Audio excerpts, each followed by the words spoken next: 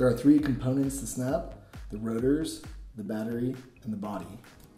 You can see on the outside of the rotors there's these four little magnets, so that when you open up the rotors, it'll hold firm.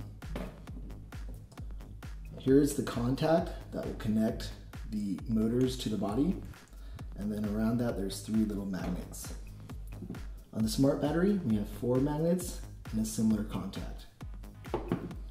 This is the body, here's the camera, and then you can see the matching magnets for the rotors and the matching magnets for the battery. And here are the three contacts.